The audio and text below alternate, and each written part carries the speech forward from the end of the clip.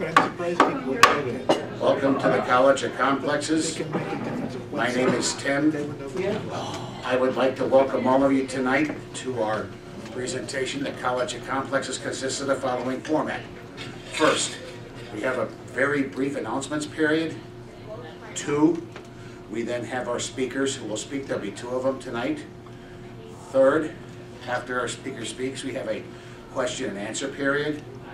After the question and answer period, we then will get into our infamous rebuttal period. All right, tonight we have 2 speakers. The first one to present tonight will be Charles Paidock, followed by Marc Loveless, candidate for city clerk, ideas that work to make this city better now. So first, I'll have Charlie come up, give his brief presentation, and when he's done, I'll reintroduce Marc Loveless, and we're all set. Your clicker's set, Charlie. Thank you. Ready to go.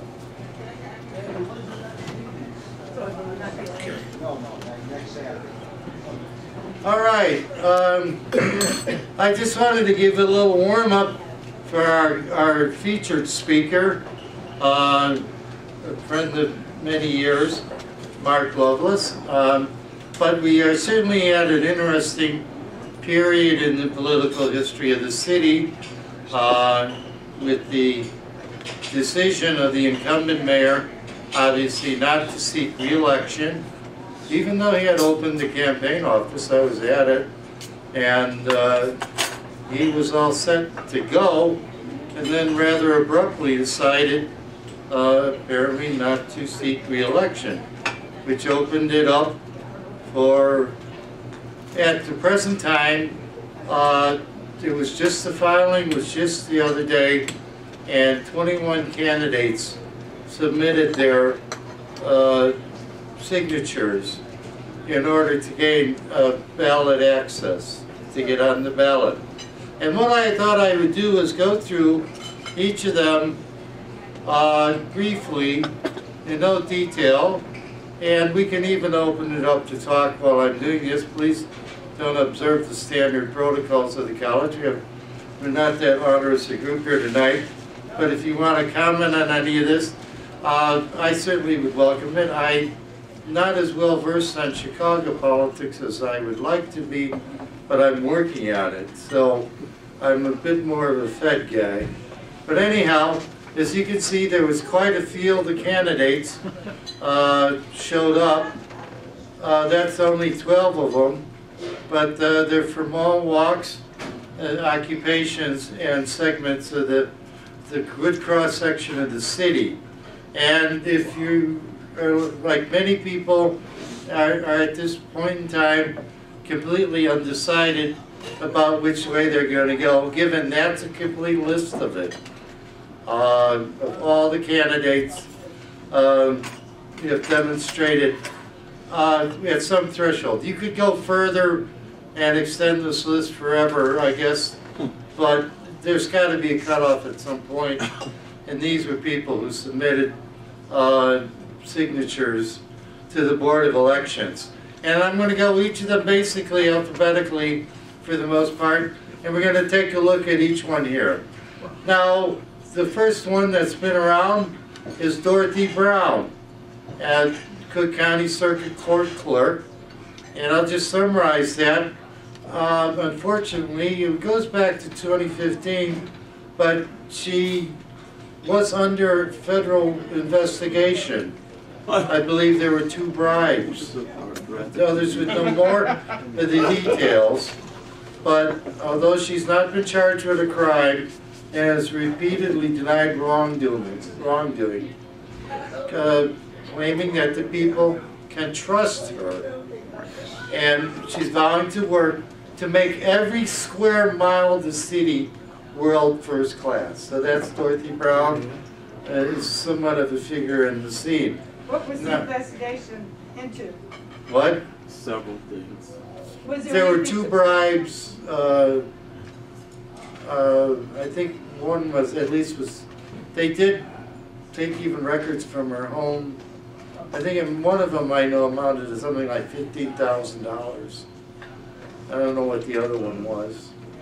I actually was involved somewhat in a similar case in investigation. I was not in the fraudulent one, but I knew the parties. They were government employees.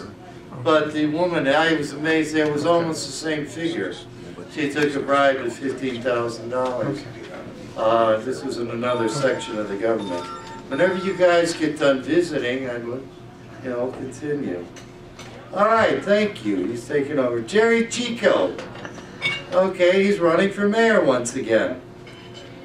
He worked for the former mayor Richard Daley as chief of staff, president of Chicago Schools. He's got quite experience there.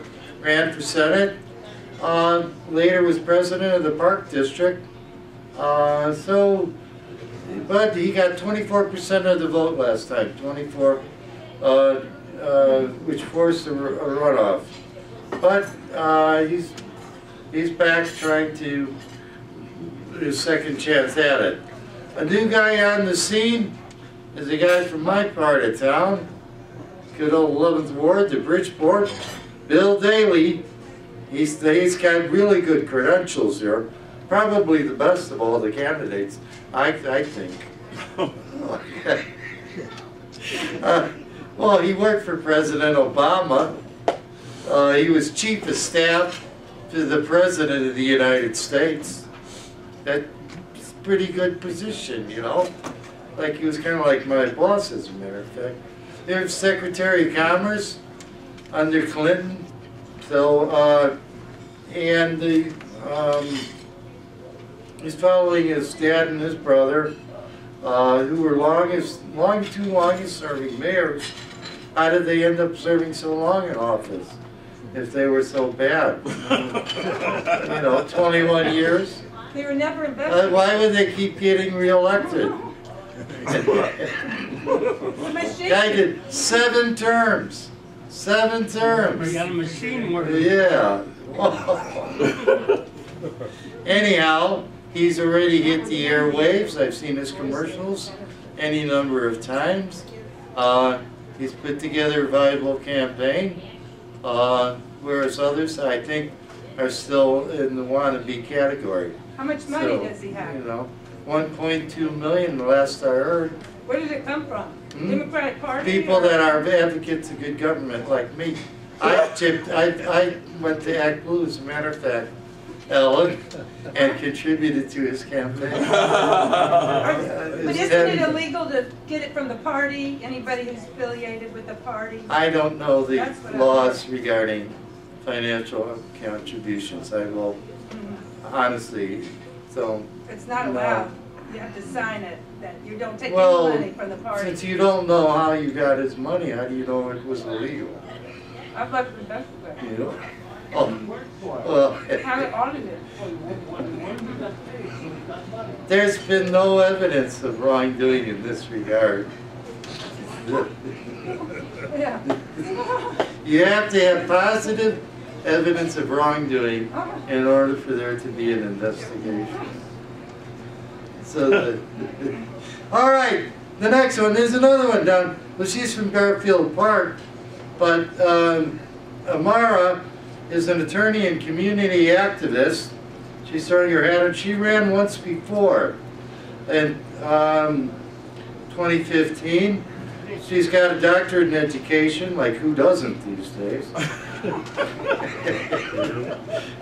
I'm sorry, that's not a great academic degree. I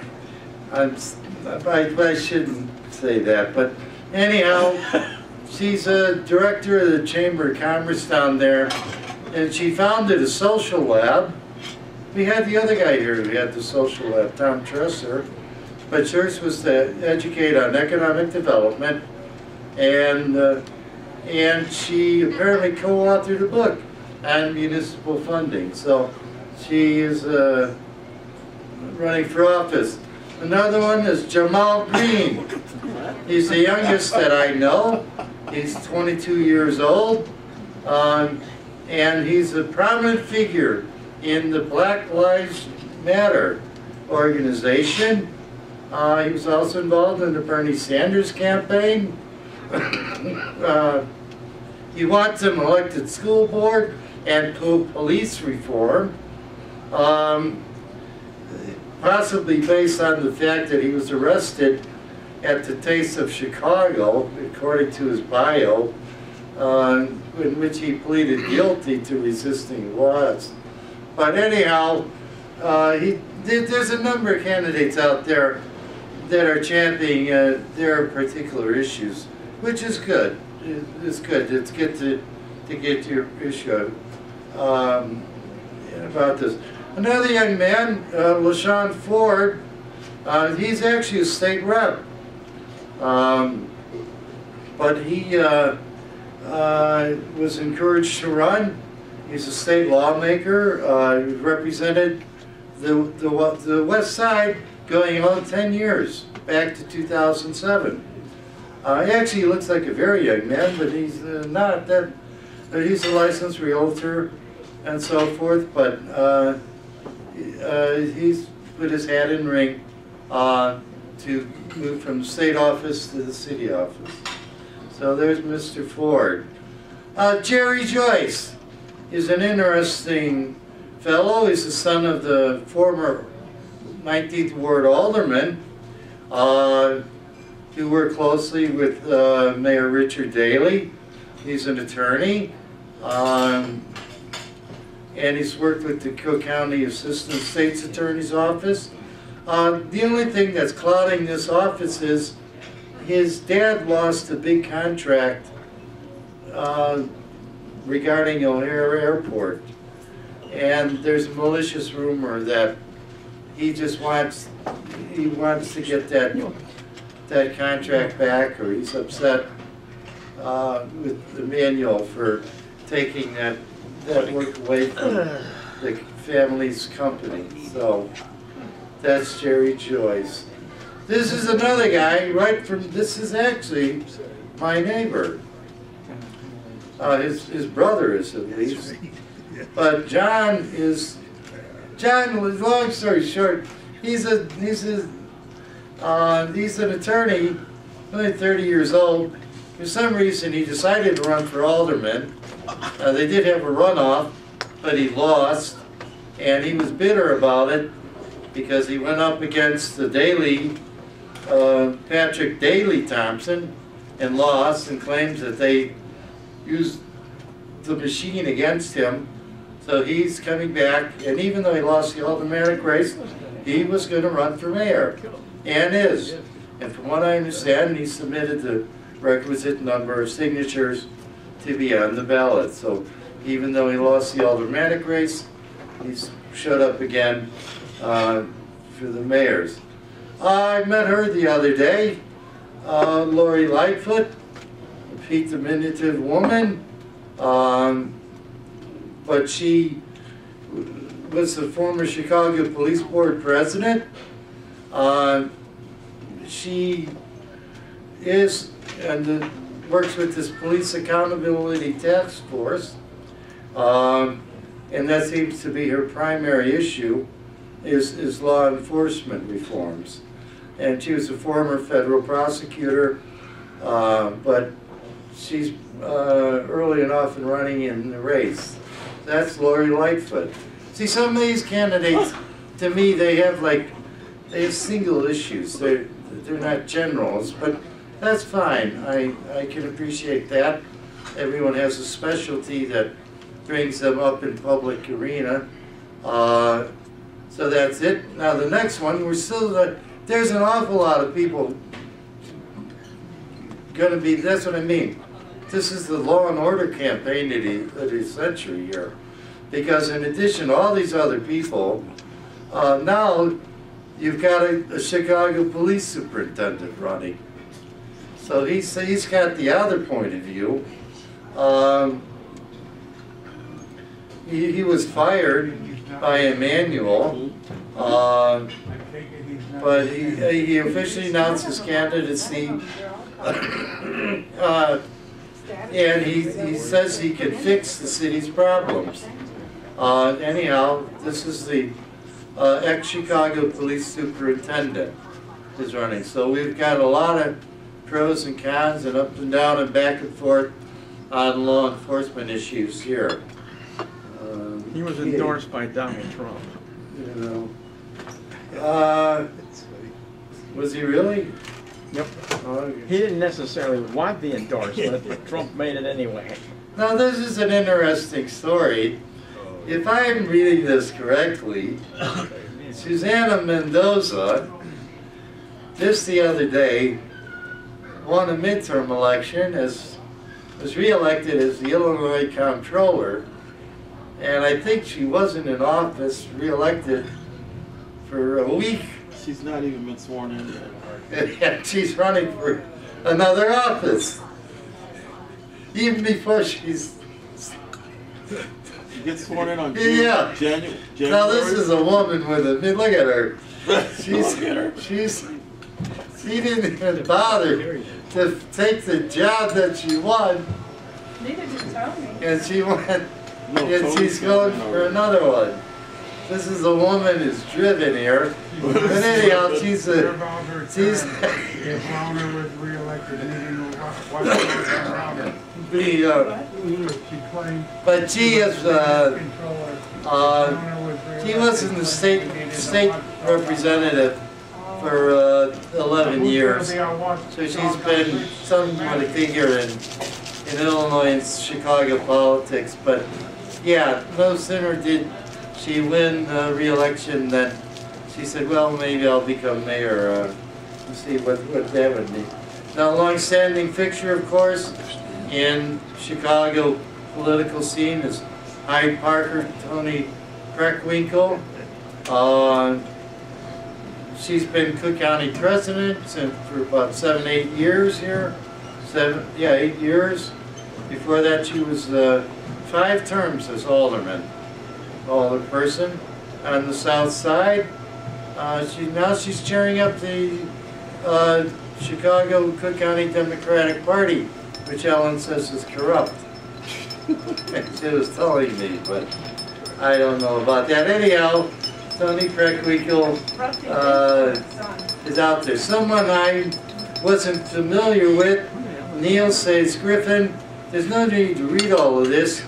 He's an adjunct professor, meaning he's one of these people, they don't have regular teaching positions. They go from semester to semester at Northwestern. He's a computer geek, an adjunct professor at Northwestern, and he decided to run to get the youth vote on the basis that Ron wasn't doing a good enough job, he said. He gave an hour-and-a-half speech announcing his candidacy on the topic. He's an also young man, but he has no previous government experience. Paul Vallis, if education is your concern, as it is to many parents in the city, the value of education, Paul Vallis, then is your candidate. He served as superintendent of schools in New Orleans and in Connecticut, Philadelphia.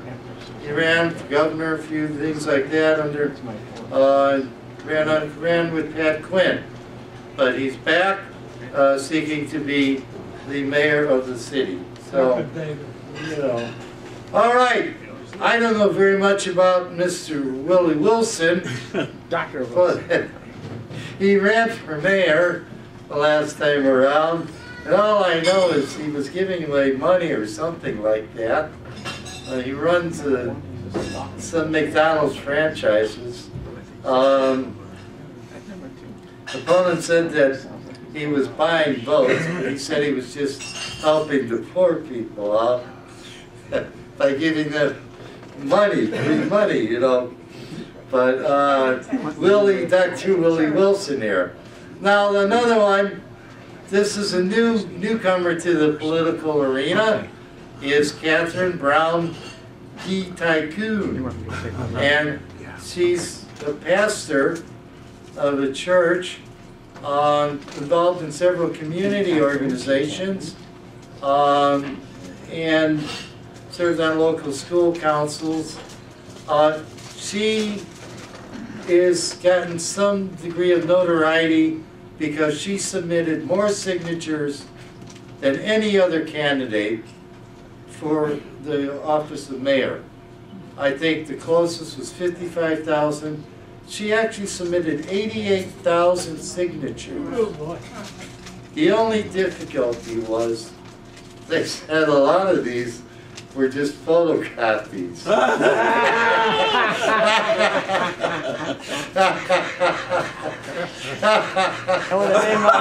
having a good time. The same signatures. So just get one and run out of copies. You'll get 10,000. You guys didn't think of that. She's got 5 votes. With a name like D Tycoon, is she a capitalist? There's an explanation she gives about that. Okay, but once again, Bob, if you're ready, is running again. Is 2-term board alderman, but there's known within the city for his views already. A newcomer, we couldn't find a photo of her. Corrine Hikes Clark. This is an interesting story. Actually, her campaign started right around by my house. She got off the bus, and then she saw a guy collecting signatures, might even have been me, and said, "What are you doing?" And I said, "We're collecting signatures to run a candidate for mayor." And then she looked at it and said, got interested. And as a result of that, she went home and then got her own petitions and decided to run herself. She has no specific qualifications. She does volunteer at her local Is she going to get on the ballot with that? element. Well, the thing is, Ellen, Someone has to challenge it, right? she only got 63 signatures. Yeah, no, 'cause they put it on the ballot. 53. They've got So, but she said, you gotta learn. She said, you gotta learn. It's like anything else. You gotta learn how. So she's learning. There's something wrong with that, right? Nothing wrong with learning. Pretty interesting. But she actually, I was thinking about this. She actually had to go home and then take some effort to go out. But yeah, she, who knows? Another one we couldn't find out is Roger Washington is a rather interesting candidate. He's a police officer, but he's concerned about crime, which I am. I like this guy. He wants to bring an end to crime, although he's been charged with 16 misconduct violations, which he says won't be held against them. That won't be a barrier to building trust with the community. The fact that he's had brought up some charges for misconduct. But He's a police officer and a pastor? Yes. yeah. With misconduct. But he wants to do some things on real estate. He's particularly concerned. I like the other thing. Now this I didn't understand if he's a cop. He couldn't fix tickets. But he said that at the very end it says, largely due to honor city ticket debt racked up by his family members who drove cars registered in his name, he had to declare bankruptcy. I guess they got so many parking tickets. Thank you. But that's a lot. But perhaps they'll do something about that. Oh, Sandra Mallory,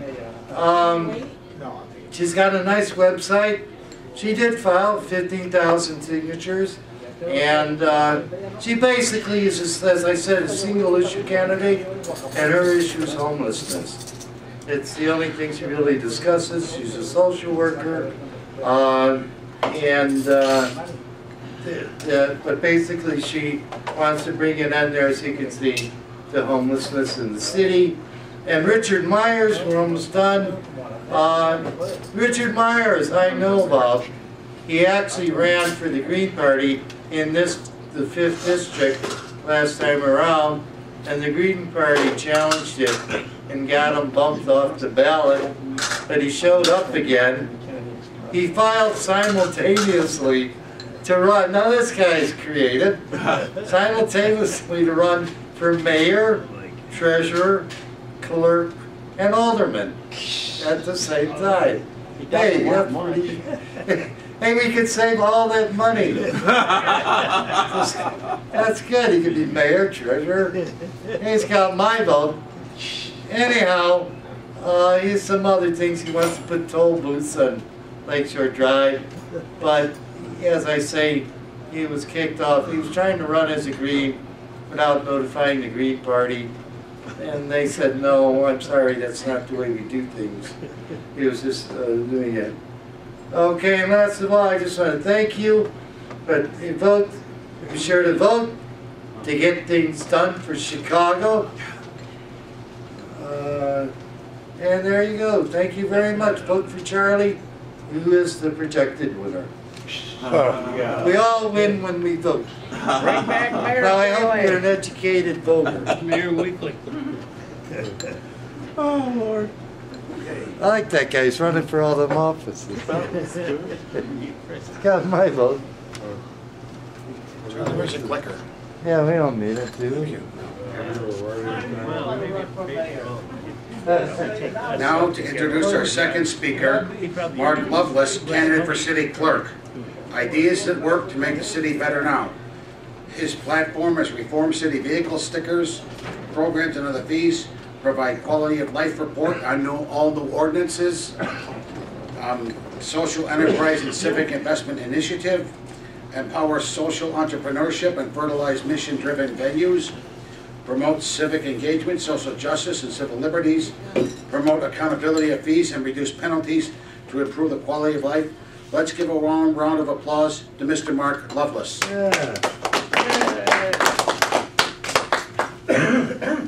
I have to begin by saying, well, first, let me say I want to thank you all for inviting me to come back here again. I also need to clarify, I was running for city clerk. I did not turn in the petitions. Basically, I have some medical issues that I've got to attend to, and and I couldn't get it resolved. I tried everything to negotiate. I had the petitions, and I was on the Monday they were due, and I'm trying to negotiate with my doctor. I said, so what if I do this and this and this, and then we won't have to have an operation? And he says, no, you have to do all those things, but we're going to operate. So I didn't think that it would be actually appropriate to get out in the race and to run and not be able to give my full attention to the race, knowing what I knew. So, but just to assure people, I'm okay. I had someone call me yesterday and said, because I had commemorated this is the 5th year since my oldest son Nathan passed away, and I said somehow I said I'll see you soon to him, and someone thought that it meant that I was in really bad shape. I says no, I say that because when I go to church I do see him. When I'm praying I do see him. So but anyway, I want to so I'm not actually running for clerk. Although, I don't know, the way things are going, if I can get in the hospital, I go in on the 19th. If I get out and everything's going fine, the way these challenges and things are looking, I may end up running anyway if there's no other candidates on the ballot.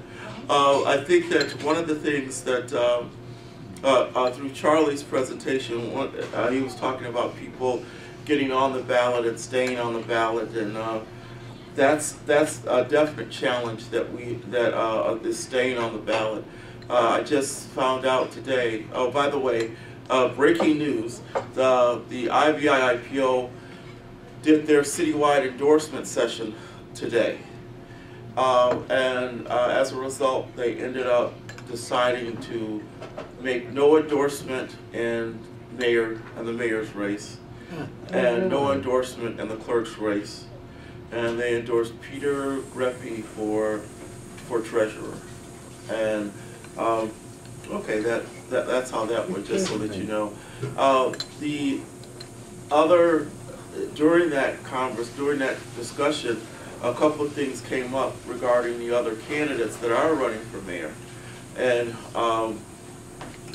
I guess it's a real question if Dorothy and Susanna are going to be able to stay on the ballot.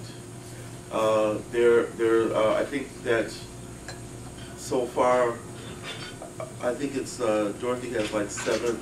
Dorothy Brown Cook, and her name, she's running under her full name, so it's not Dorothy Brown, it's going to be Dorothy Brown Cook.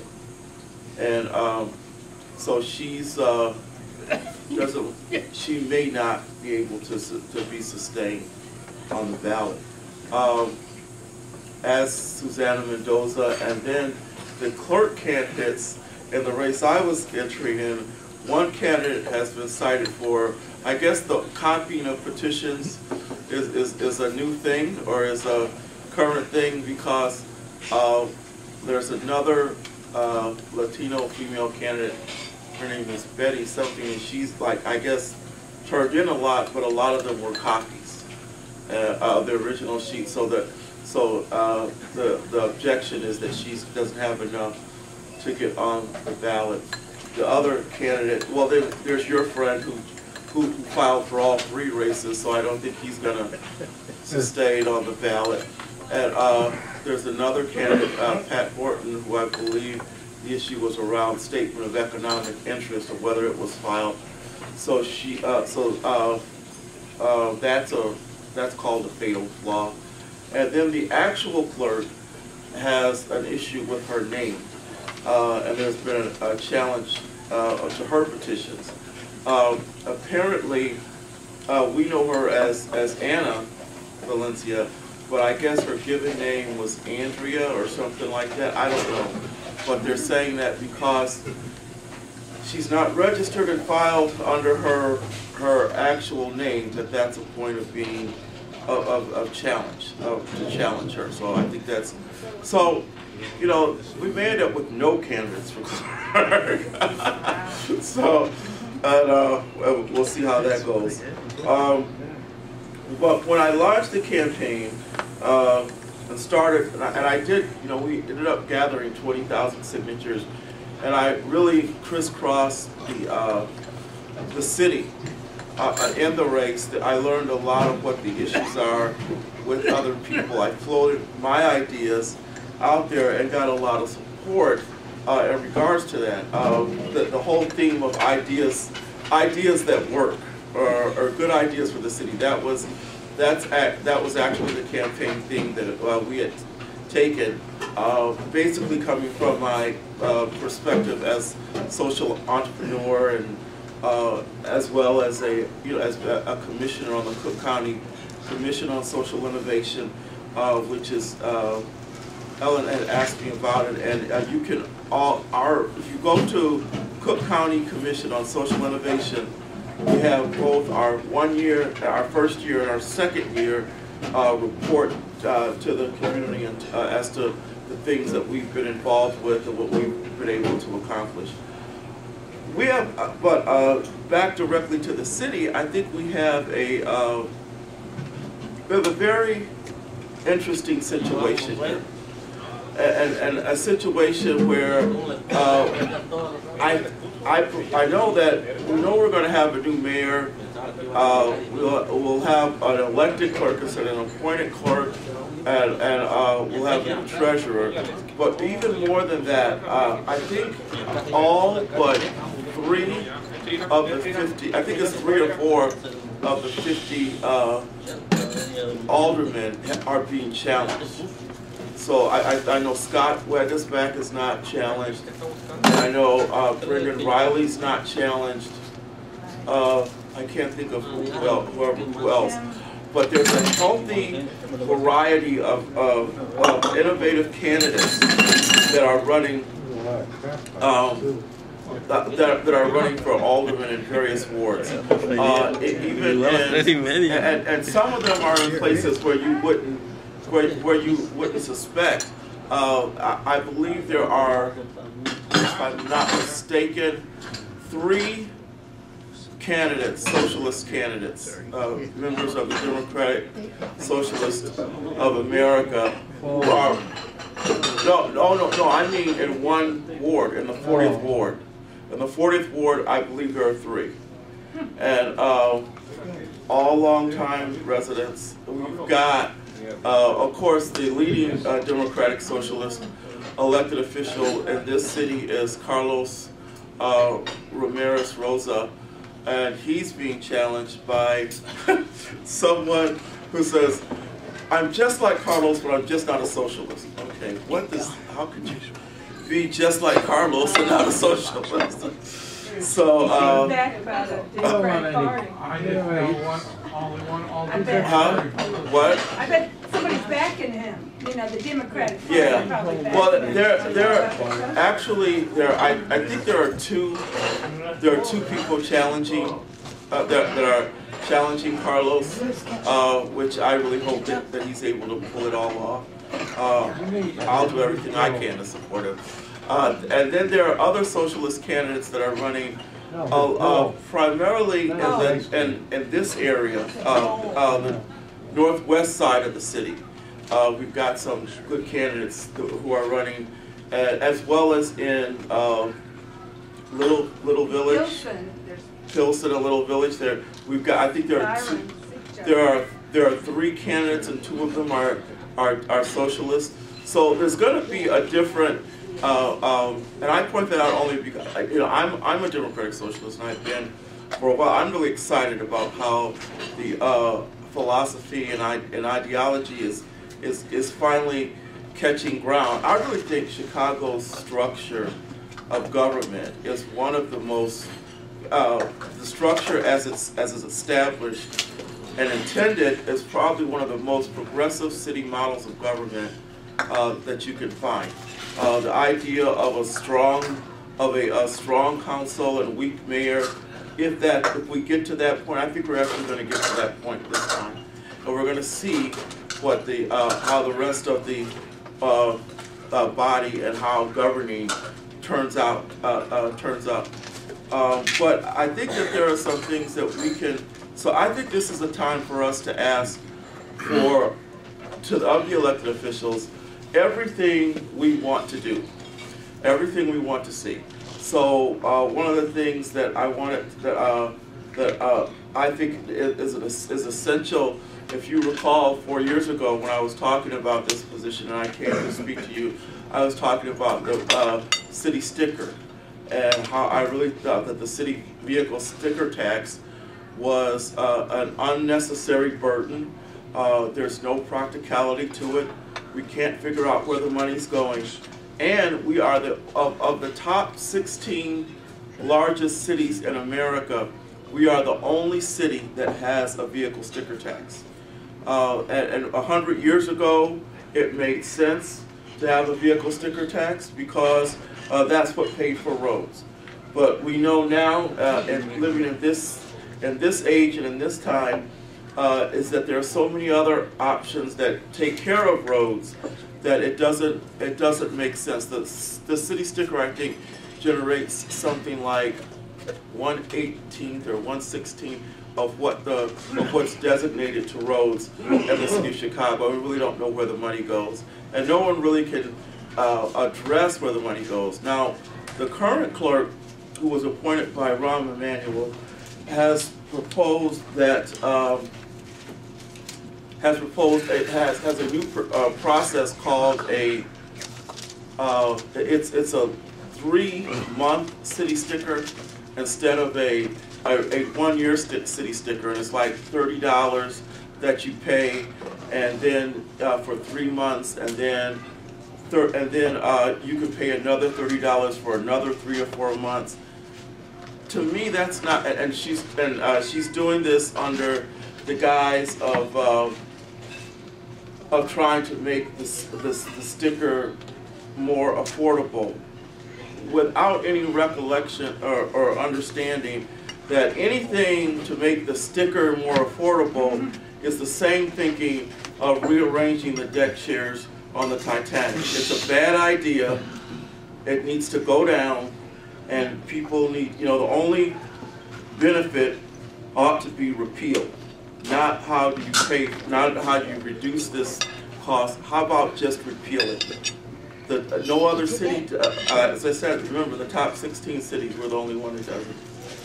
But anybody running for executive office, I think, has got to bring forth issues around revenue, around generation of revenue, and I think the conversation, instead of just around revenue, needs to be around rational revenue. What are rational things that we could do to generate income? So the mayor had this big old speech that he gave. I really don't understand what the point of it was this past week, where he came out and said he was in favor of marijuana as recreational, legalized recreational marijuana, and he called for there to be a casino, a city-owned casino. Now, the only issue, I think, if we look at other places around the country where they have had casino gaming, gaming has been going down as far as the industry. It's not been, not only has it not been the panacea that it was first thought to be, it's just not necessarily the wisest investment of recruitment, of dollars or tourists or anything like that. So the other item is the recreational marijuana, which is everyone's jumping on recreational marijuana, and it's a great thing. However, I think that's only part of the problem, because once it's not just legalizing recreational marijuana, but we're going to also need to do something about the people who have been arrested and who have records in regards to, marijuana, and so if we're not talking about a reform that encompasses and that expunges those records and frees those people from that conviction, if that's their primary interest, then we're not really talking about addressing the core and the actual causes. Now, one of the mayoral candidates had mentioned, and you probably heard, is I think it was Bill Daley that mentioned the commuter tax, I believe. Well, whoever suggested the commuter tax, I honestly think that that's a good idea. I think that's something we need to entertain, because what happens is there are millions of people. There are like 1 million people that commute into the city every day, and they make millions of dollars, and then they leave the city and say, "Oh, isn't that place a mess?" It's sort of like going to a party, and then you leave the party and say, "Oh, that place was awful, wasn't it?" You've been at the party. You're not going to help move a dish. You're not going to. So with that said, I think that it is rational to talk about a commuter tax, but the issue is who pays for it. Do you shove it onto the actual workers, or do you call upon the corporations, or do you call upon the corporations that are also profiting to be responsible regarding commuters who are employees who are outside of the city coming into the city? The other thing is, one of the things the last thing that the current mayor has brought forth as a idea is reducing or being able to adjust the pension payouts as a resolution to city problems. As the son of one of the organizers of AFSCME in Detroit, I can tell you that is a ludicrous idea. The city workers came, worked for the city. There was a promise made. They made their contribution, and if because of Edberg or whoever else they did not live up to those obligations, that is not now the problem of the people who have given their lives and careers and various positions in the city. So I hope we don't get to that. So in conclusion, because I'm getting the wrap sign, and I think I went over to, is that okay? No. In conclusion, the last thing that I would say, and if you want to ask me questions about the commission, I could talk about the types of things that we've done and why we're doing it, why we're excited about the work that we do at the Cook County Commission on Social Innovation. But at the final conclusion, I think that people have interesting choices, and they ought to take realistic observation. The fact that IBI could not come to a conclusion is pretty sad, that they didn't make a decision as far as mayor. They were like, well, we'll wait till after the primary. You know, to me, I think that those are the elections when people, these are the types of elections where people really need guidance and direction, and not fall prey to just actual political convenience. So I don't necessarily think that was the best thing.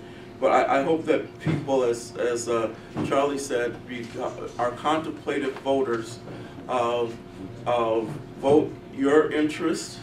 And if we all vote our interest, because we're all good people, I believe we'll end up with a city government and a city administration that will be uniquely prepared to serve us all. Thank you. Okay. All right. All right. We got questions, Charlie, and if you're ready to go up and take them. I don't have much So to you say. stay there. Yeah. No, it's just, this is question time now. All right. We'll take about, I'll answer anything you want to ask me. Go ahead, come on. Yeah, I got Yeah. questions. Well, this just, I've got a few questions, but just the, one is, who are you going to vote for? Who is your preferred candidate? And For why? You know, for mayor, alderman, you know, I mean, you say the independent commission couldn't choose one, but I guess how have you made your choice? And well, you want to answer, Charlie? Yeah, I vote for Bill Daley. Ah, no, you're not. why? Why?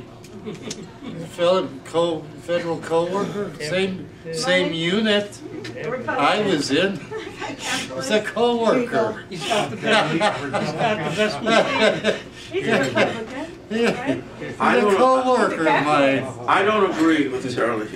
I'll be honest. I have seen just about all of these candidates, and the candidates that stand out for me are I would say would be Lori Lightfoot and LaShawn Ford. I mean, LaShawn would have ran for mayor 4 years ago if there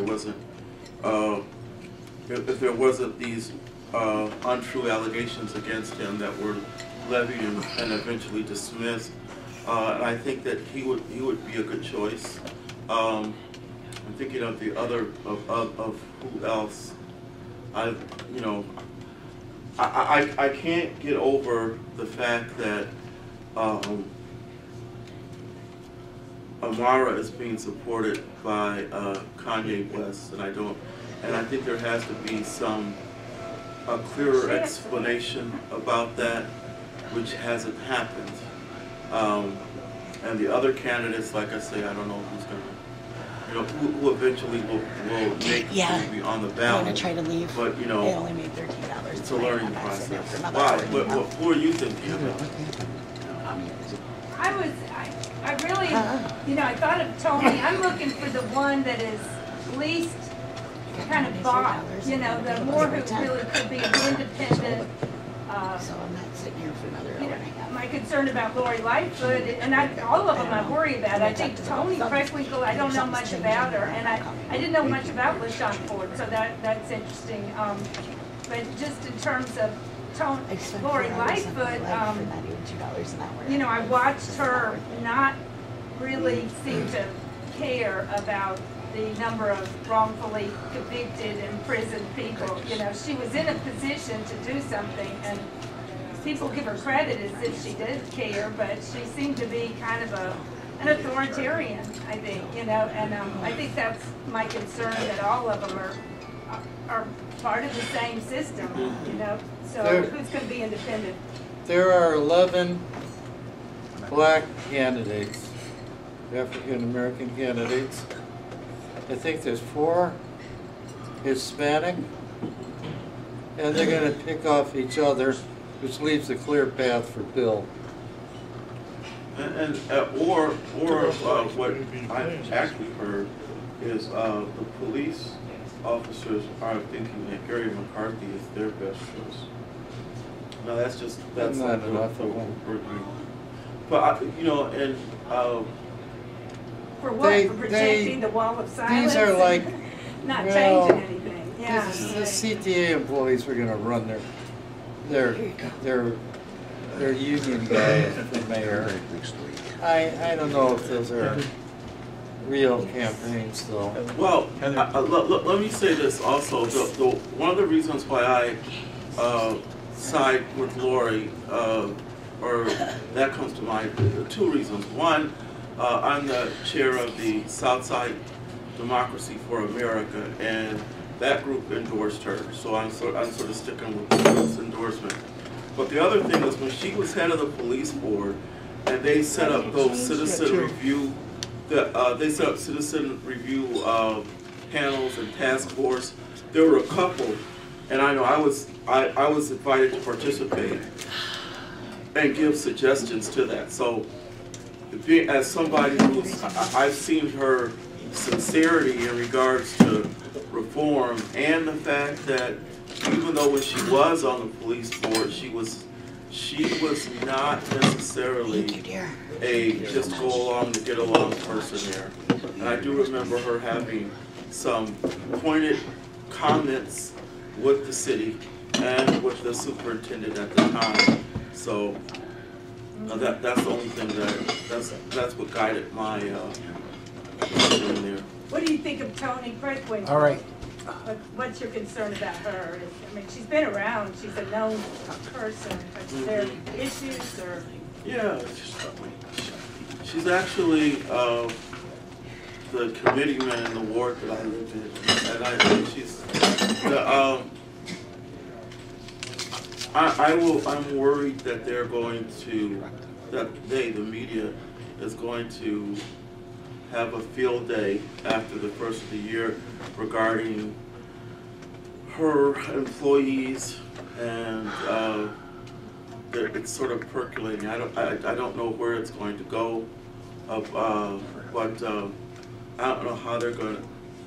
I'm sort of concerned as to what's going to happen with that, you know, and how, because I think they're going to beat the hell out of her over it. Okay. Someone convinced Preckwinkle that the Cook County Board and the president could control or take over and fix public transit in Chicago and Cook County, which the Cook County Board has a very little function of providing taxation, which they vote on once a year. It's not, it's by law and statute. I don't even think they vote on it each year, but they do approve the budget, but they have absolutely nothing to do with transit. Anyhow, this person already convinced her that she could take over public transit and operate the 3 systems and be a reformer and so forth.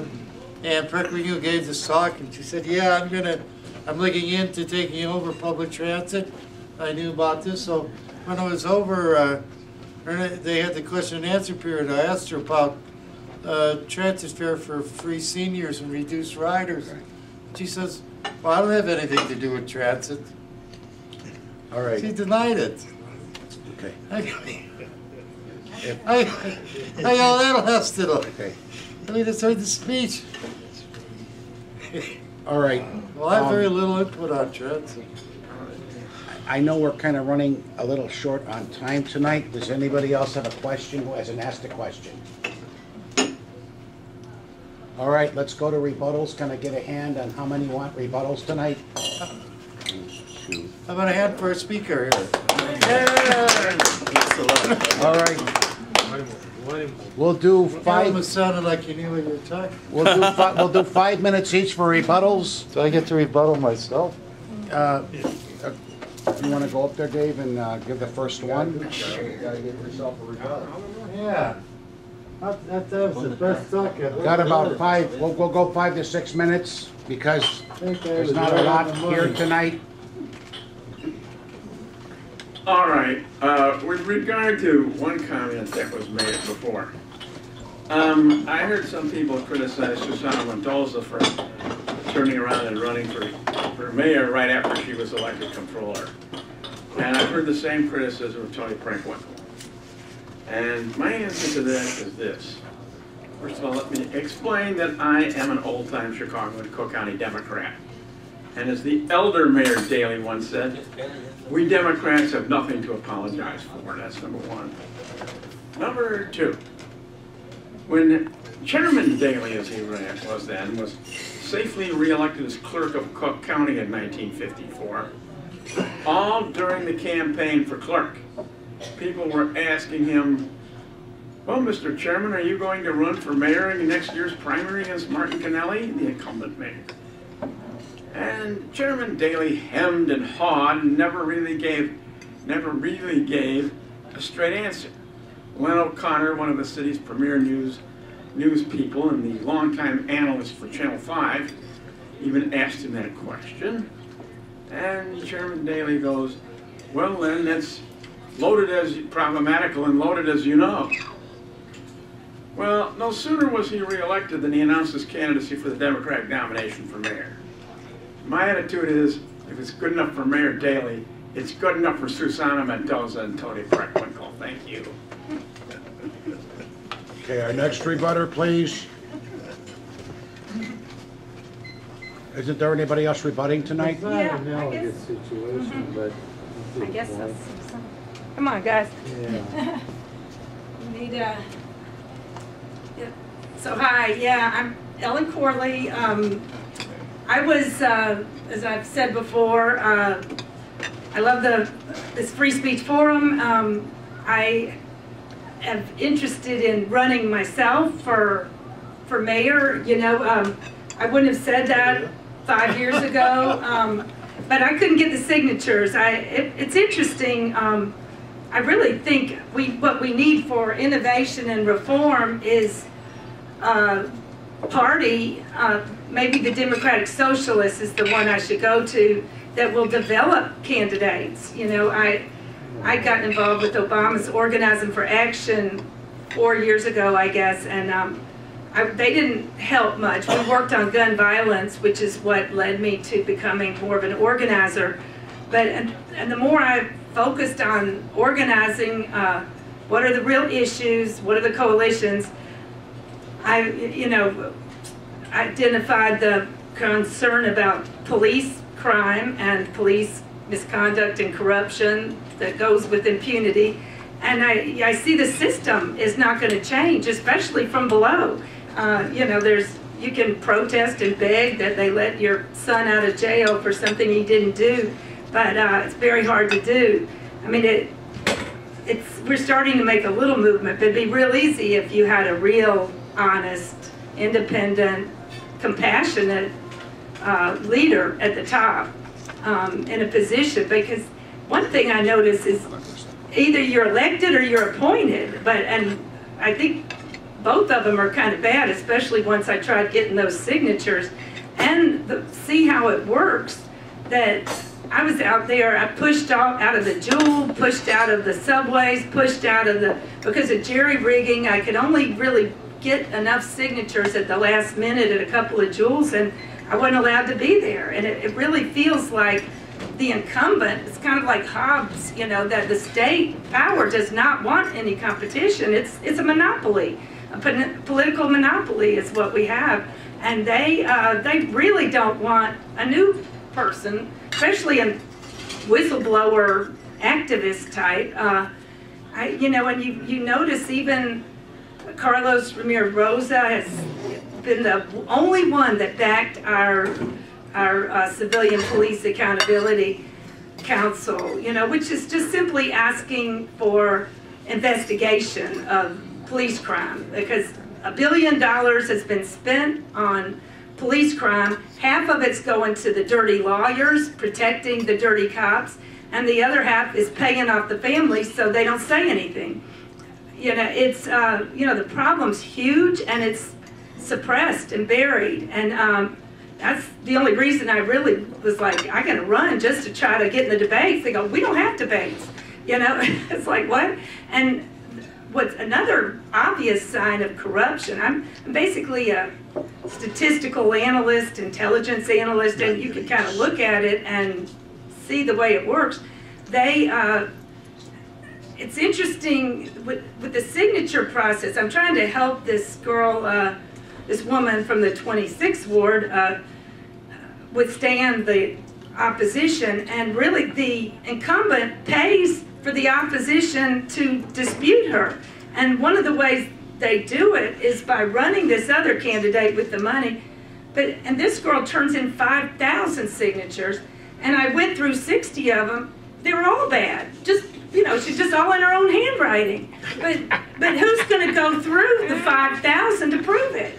She only needed 470, but and they're spending all of this to help the other one who doesn't have any money. And meanwhile, Maldonado, nobody challenged him. And I think that's the way I see all these candidates are basically running unopposed. And and when I saw Walter Burnett was the one person who went against CPAC in our talks, after I talked to him, I said, I'm in your ward, and running, and he goes, I don't know what I'm going to do. I'm like, well, I knew when Rahm Emanuel was there what he was going to do. He's going to do what Rahm Emanuel told him to do, because Rahm Emanuel gave him the money. He's the chair of the Democratic Party, and where all the money's funneled through the NRA and all the FOP, and really we have a picture of the CPAC. It's just the mayor's fingers running this little operation, because the mayor appoints the police board, and then you find one dirty cop. Well, let's just move them over, but put another one. It's just come out now that I saw an article that our current police chief, these articles. He was right there. He was there during Laquan McDonald, killing, right? Covering it up. He's been overseeing, put Jason Van Dyke in a position. These guys it's like the mafia, really. There's no difference between the organizational structure of this city and the mafia. It keeps silent. You better not say anything. You'll probably get killed. Don't challenge them. Don't say anything. And, people go, it's always been like that. What's so wrong with that? Well, I don't know. It really is scary. Everybody should try to run. It really is very eye-opening to, imagine, say you had a kid who wants to run. I know Jimmy Carter's kid, was very effective at taking that video of Mitt Romney and exposing the callous thinking there. And I think he was something bad happened to him later. I'm not sure he's still alive, but he didn't last long. And anybody I know from spending a lot of time around the South Side, and the people who've been messed around with the system, they say they'll threaten your family, all the same things. I asked a question when I was at the Laquan McDonald hearing, and the police said, "Get off my floor, I'll have you arrested." I see. They were going to arrest me. I was in there trying to just read my work, and they were like, "You got to get out here." It's gangbanging type. They pit people against each other deliberately, like you said. The whites and the Hispanics against each other. It's kind of sad. I've worked for 3 years with the Chicago Alliance Against Racist Political Oppression, and it's like, well, will you help me? Get signatures, or give me a little encouragement or something. We don't get into politics, but they. So it ends up within that group. There's about 4 or 5 communists, and they don't get along. I mean, they've really been very effective at dividing and conquering us as a country. And if there is a way to save the world, like the planet, like Andy talks about, it's very hard to get, you know, to get agreement. You know, I got an MBA in business and a master's in education, and one thing I know with that you need a CEO has to run it like a leader and a team, and I think the way it is there, you know, it's all just pit this side against that side, make it all about the money, and it's you know, it's very sad with the education. I've got to say,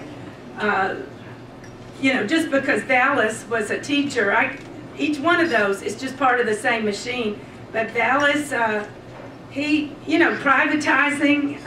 I was raised by, you know, the stepfather was basically, you know, the same elites that are running the you know, New World Order, and they spent a lot of money privatizing this thing, and I didn't see the problem really. Okay, you know, maybe I'd get a job, but you have to look at it really in a very cynical way. That this privatization is, it's really like a fascist system that is designed to strip all the resources out of our city and turn it in, give it to Goldman Sachs, which I know I went to Harold Washington to be a certified drug and alcohol counselor.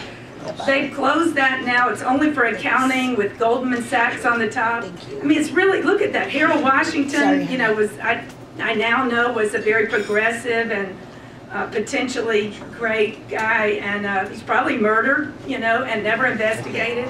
And okay, we need to engage now because the planet really is at risk. Go ahead, Sid. Yeah, I'm gonna hurry on home and hide under my bed. What are you talking about? The latest information about the economy, they tell you it's about 3% unemployment. But what they don't tell you is about 40 million people have stopped looking for work. And if you stop looking for work, they don't count you no more. There's some statistics that just came out. Maybe it's been out for a while, but it hasn't been told to the public yet. But the debt of the students in the United States is $1.6 trillion. And you know what it is for civilians or people, consumers? $4.9 trillion. So you have about $5.5 trillion in debt in the United States. And if you look at the stock market going up and down, it's very, very insecure. And I was listening to the radio the other day, and the guru, the economic guru from the Clinton administration, Alan Greenspan, says what's happening now, you're getting flag inflation. Stagflation. Yeah, stagflation. So what does that really mean?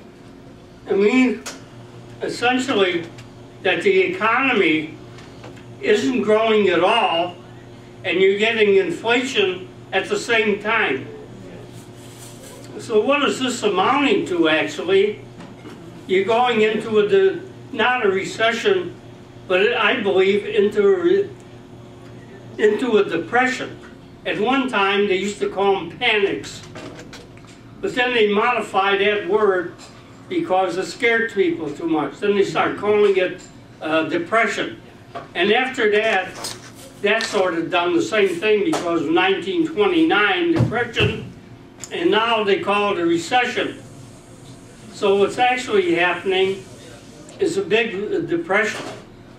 And for instance, all these people that used to get food stamps at one time, like my mother-in-law comes from South America, from Peru, and she used to get food stamps, and this was a number of years ago, and they've cut down quite a bit on the food stamps.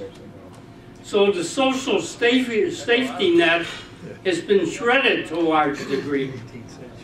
And then under Clinton, what happened, he said, we're going to end welfare as we know it, and kicked off so many people from welfare that a lot of people's safety net has been shredded, and now you get maybe 20% of what you used to get.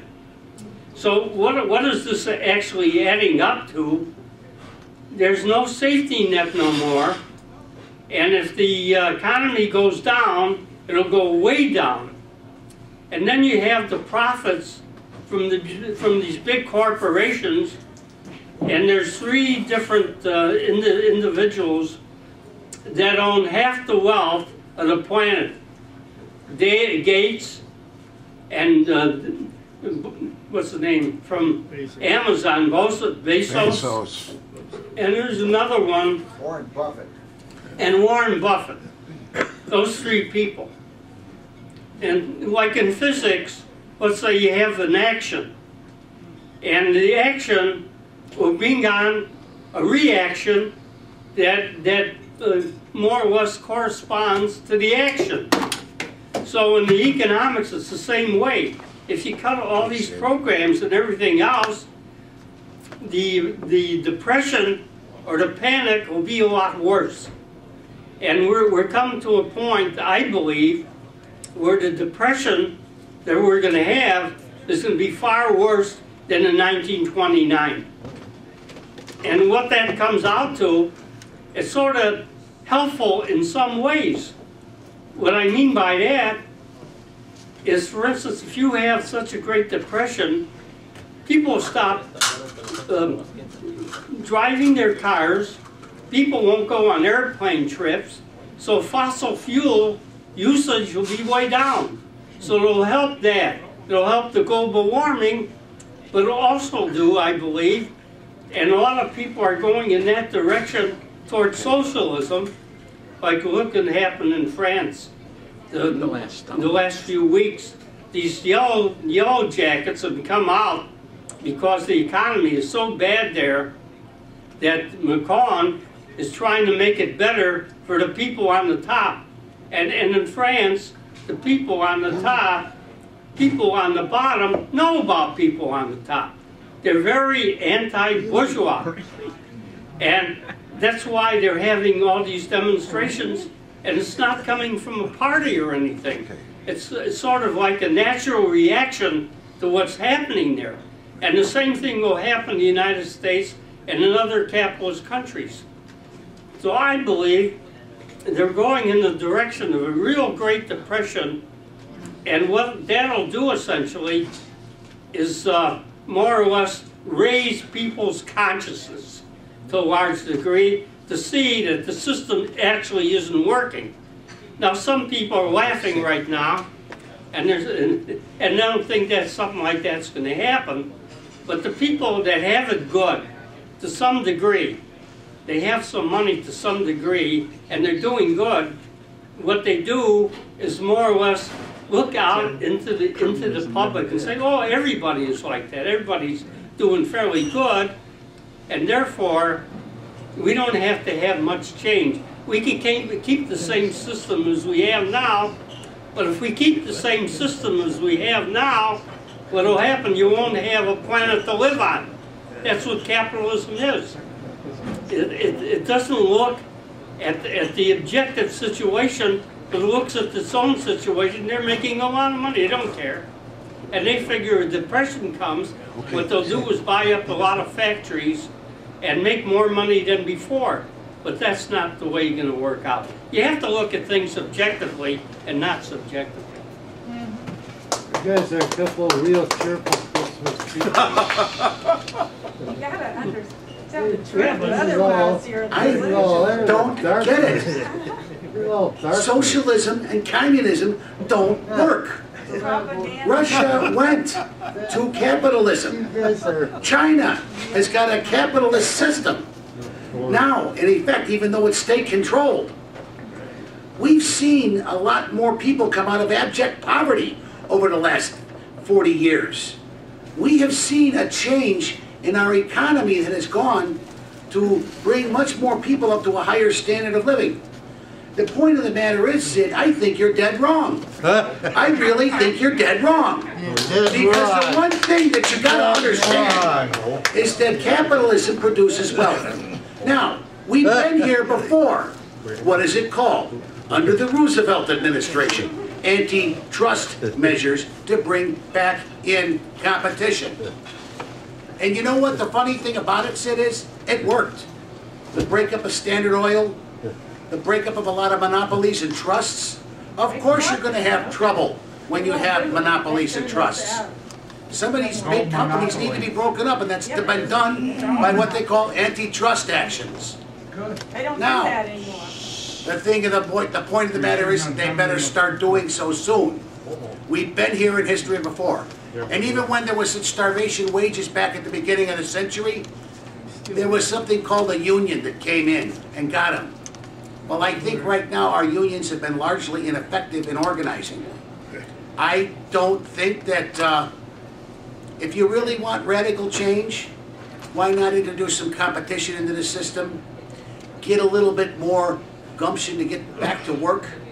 I think we've got it really good here, and the thing is, the solution does not lie in government. The solution lies in private initiative, in getting jobs through the things. And the point of the matter is, we've had more innovation in the last 30 years, just with the development of the internet itself. I mean, my God, I can go buy a book for $6.50 and have it shipped to me off of eBay. And I mean, and How much do they pay that guy in that Amazon factory? It's not, it's, Charlie, Nothing. it was a charity that I bought it from, and it was a place that helps support youth unemployment. It was used library books, so they had no costs in the thing. They had the shipping, and then the $3 helped. Yeah.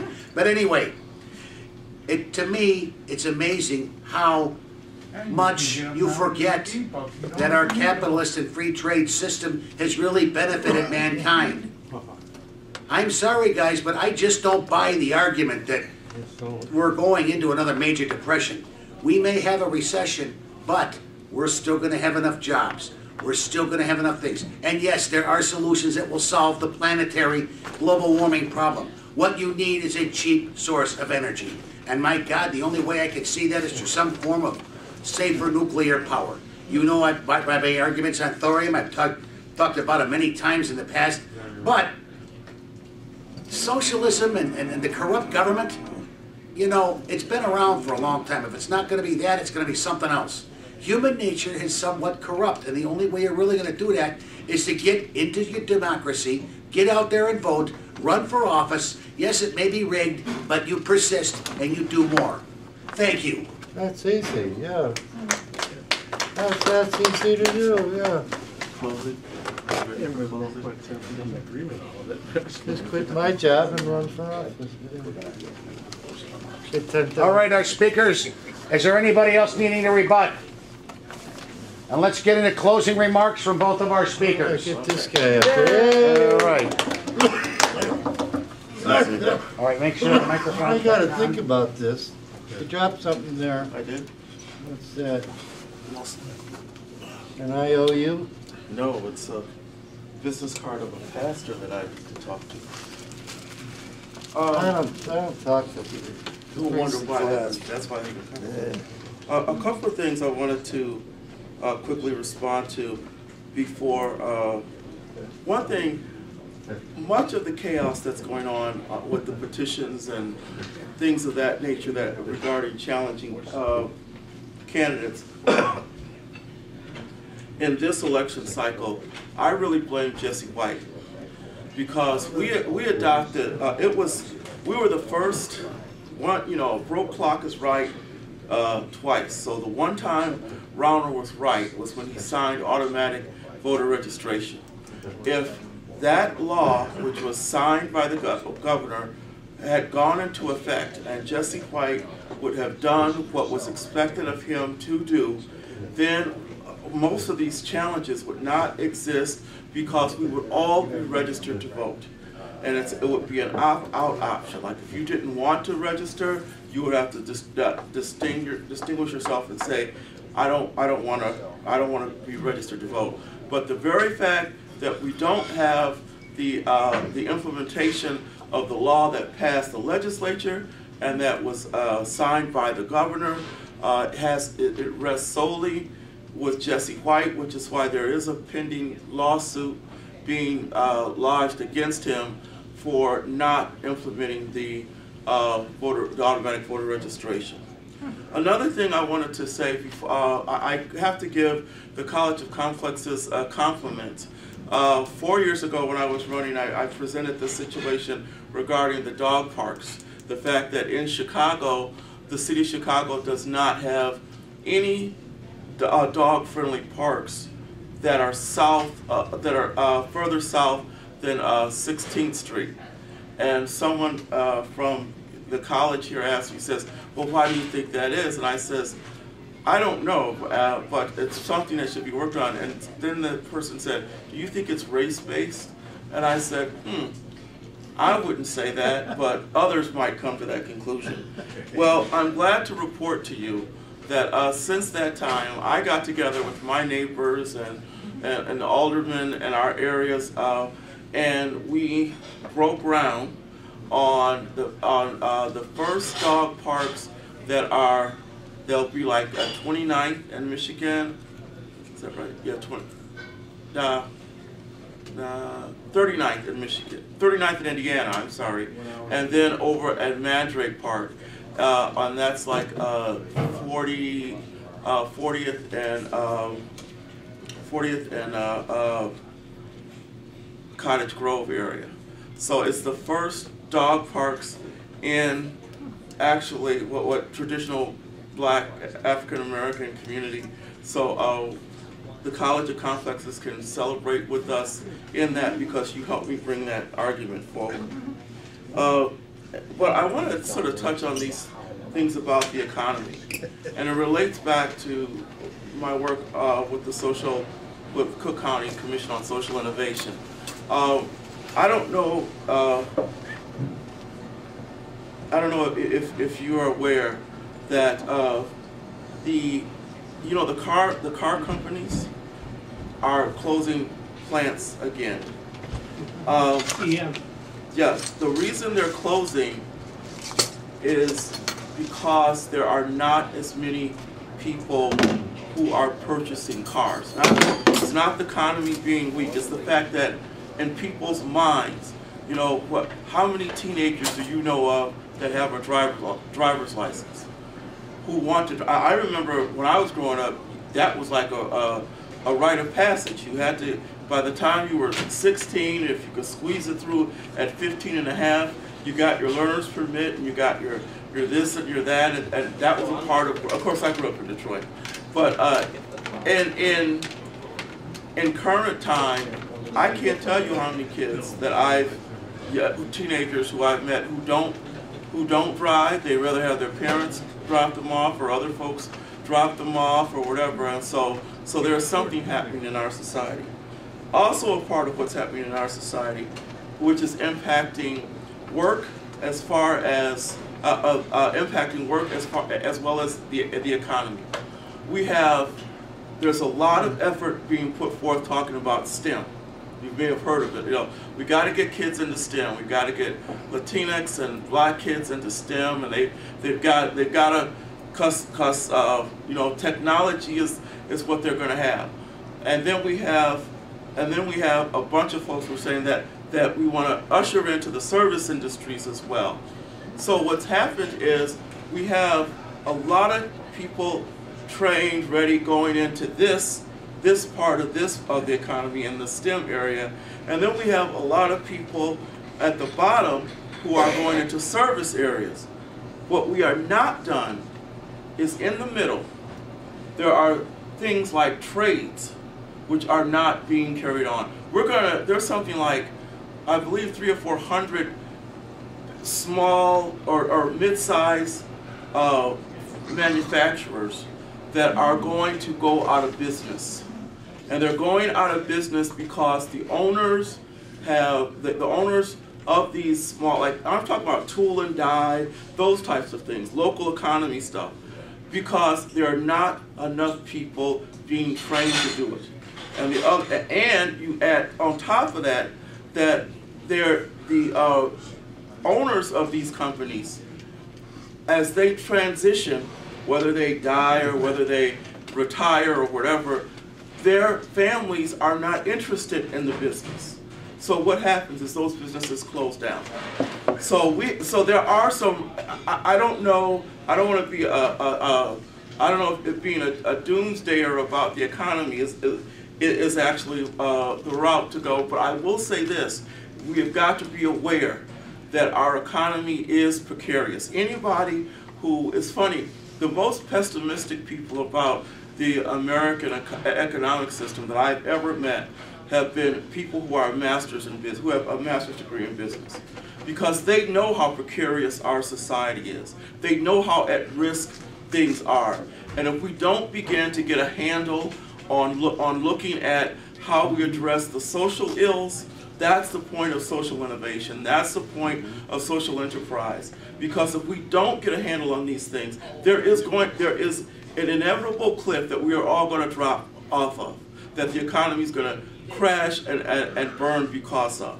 So there are some assertive things. One of the things that we've done at the Cook County Commission on Social Innovation, we have gotten the county with some reluctance to sign on to developing a bond, a granted office or to encourage worker-owned factories. So if I own a tool and die company and I'm reaching the age of retirement, then you provide the option for the employees to buy into and own the business, because they're interested where no one else would be. And that's something that we want to make happen in Cook County more, is more worker-owned and co-op-owned businesses. But we have a real, I hear what you say about capitalism. I'm going to give you a little pushback there, is that capitalism, if we ever had it here, it would be great. But at this point, we don't have capitalism, because if we had capitalism, some of these folks would have gone out of business. Right. We have protective markets that are going on. That's why GM is still in business. That's why Lockheed Martin didn't go out of business. That's why when the banks collapsed a few years ago, 12 years ago, a lot more folks needed to be made poor. But yet still, because we have protective markets and protective industries, and let me just reflect on this for a minute. The largest corporations in America today own nothing. Nothing. Amazon, it's a platform. Google, it's a platform. All of these folks, they don't own a thing. All they do is provide a way for those that are doing stuff, making stuff, to put it up on a platform and get it to the consumer. But they don't. This is a very, very unique time that we're in. America is seeing some things that we have not seen before. I mean, if you go back 50 years and you think that you have a concept of how the economy and society and all that works, it is antiquated. I mean, monopolies don't survive in America. There's not a monopoly that has ever survived in America. That's what Mark Zuckerberg is most concerned about, because Mark Zuckerberg does not want government regulation. The head of Google, Alphabet, does not want government regulations, because they know that once the government gets involved, we're going to be talking about breaking up the monopolies. So we can talk about this a little more, but it's just I just wanted to add something to that conversation and say that there's a real concern. That's why we started the commission. That's why the Commission on Innovation was started, to look at these things and realize we have got to have some foresight, because if we don't, there's going to be real retribution headed our way. All right. Why don't you just go ahead and gavel us out? Huh? Go ahead and gavel us out and cut your innards. Oh, I'm sorry, Charlie, I didn't know. Charlie. We forgot Charlie. Sorry about that, Charlie. I thought you spoke already. All right. He's an easy person to forget. No, I'm kidding. I forgot, Charlie, sorry about that. Let's thank our speaker for coming up. Cool night. Thank you for your efforts towards improving the city through your campaign. I'm impressed. I'm sorry you didn't pursue the office through the electoral process. You would have gotten my vote, and our vote, I'm sure. I'll be eclectic as usual here. I've heard some things like we don't have monopolies here in the United States. When I go shopping around my house, let's see, I've got a choice of a CVS, a Dunkin' Donuts, there's a Subway, a Walgreens, a GameStop. There's nothing but monopolies. And you know, amazingly enough, I hear these candidates, at least on the federal level, often speaking about small businesses, and I'm going, there's no such thing as a small business. You got Mitchell's tap? And you, my friend, think that, oh, we just combat This place. I'm gonna get the car warmed up. these multinational corporations through some legislation, antitrust legislation. These are multinational corporations operating in probably 100 and some countries. You have more employees than this city does, probably. Extended, nuclear and extended. And you're going to say, and the unions are going to organize against them. That's right, yeah. Come on, this is a realistic picture. You've got to have a realistic concept of the world. And the other thing is, you're talking about how wonderful it was that I get these things shipped. Probably the worst jobs in the United States right now are working in these wholesale shipping warehouses.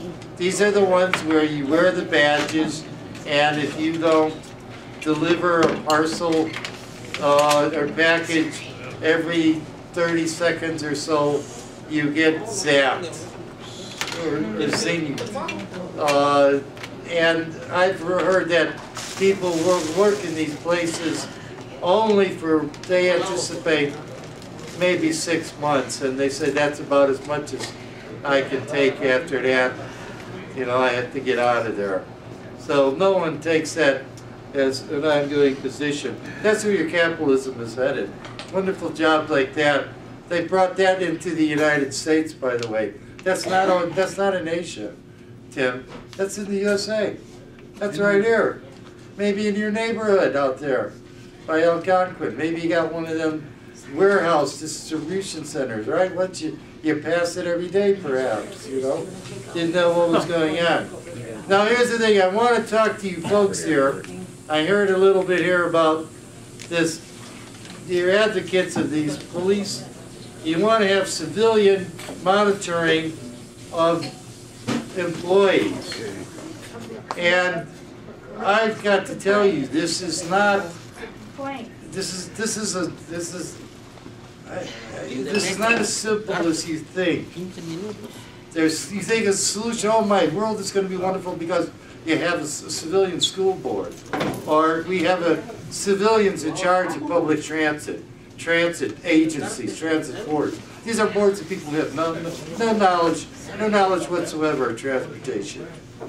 Absolutely none. They get appointments for partisan political reasons, and who knows what. Well-intentioned people. Once in a while, you find someone who has some genuine interest in it. We were amusing ourselves the other day.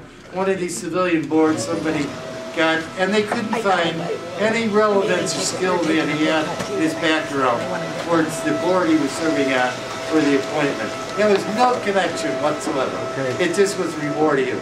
It's 8:45. We got to cut it off, Charlie. All right, the last one is The other thing you're going to run into with your civilian boards are, there happens to be union contracts.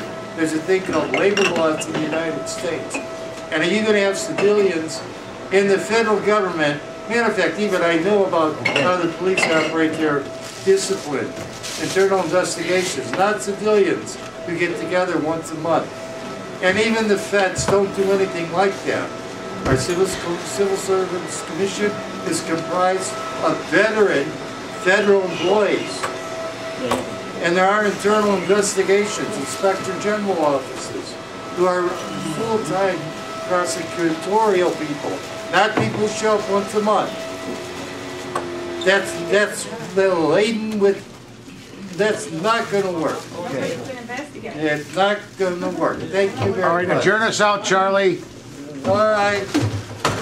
He wants to say something. That's it. We're adjourned for tonight. We'll see you all